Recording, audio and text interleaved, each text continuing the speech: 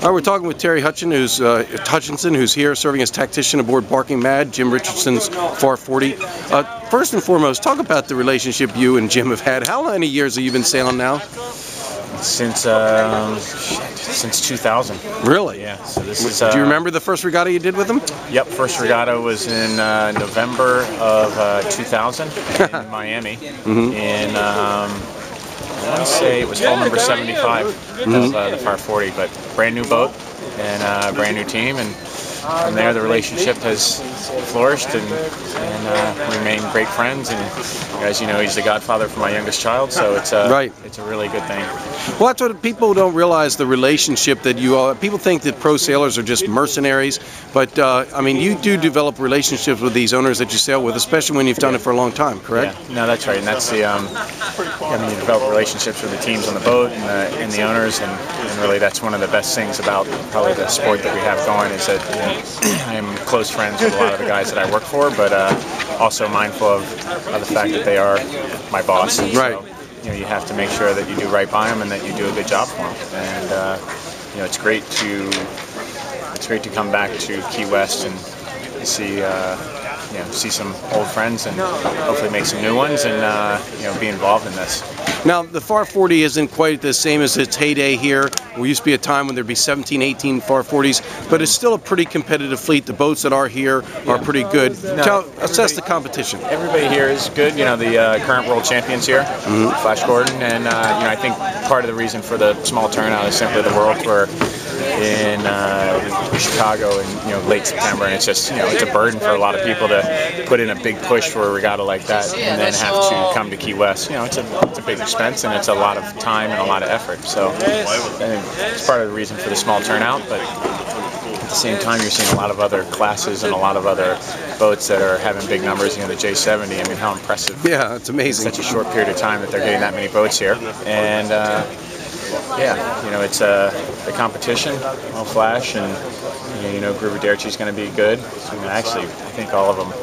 Anybody's going to win races, and so it's a challenge. Probably really is still within our own lifelines on the boat and making sure we take care of business here.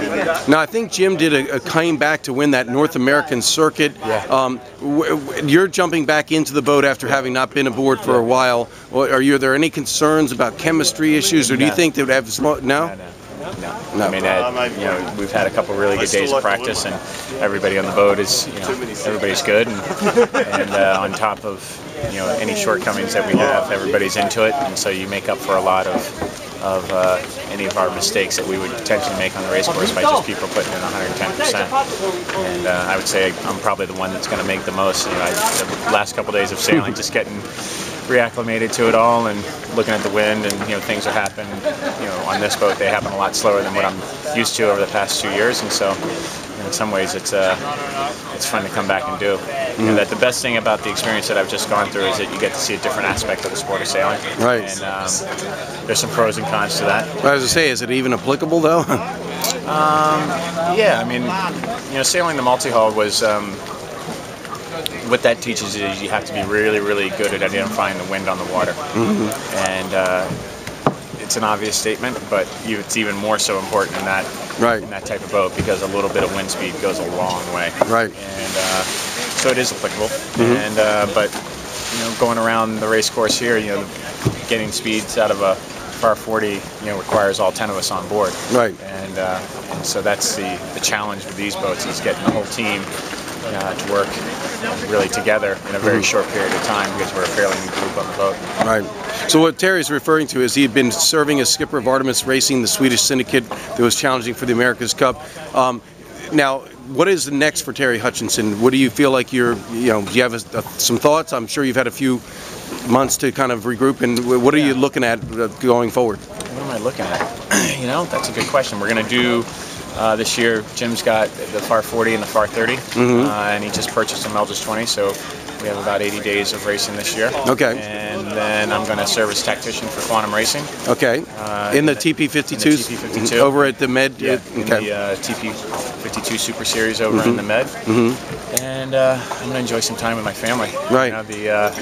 If there's an upside to everything that's just happened, it's we have season passes at Squaw Valley, and go do some skiing. Gonna go do some skiing, and And you know, this side of the America's Cup that not a lot of people see is the amount of commitment that the families make to the whole thing. Right. And, You've moved your family out to San Francisco, did you not? We lived in Spain for a year. Our 11 months for school year, and now we've moved out to San Francisco. And you know, Shell and the kids have made an incredible sacrifice, really. Sure. And the commitment to the whole thing. And so I feel more disappointed for them than I do for myself, simply because of the commitment that they've made to help me pursue my dream. Right. And so we're going to take some well-needed family time and enjoy San Francisco. I mean, it's a beautiful spot. It's a great place to have the kids. There's so much going on, and it's just it's a really good spot. And so we're going to take that on, and we'll see where that leads us. But pretty confident that we'll be back in Annapolis in the middle of the summer.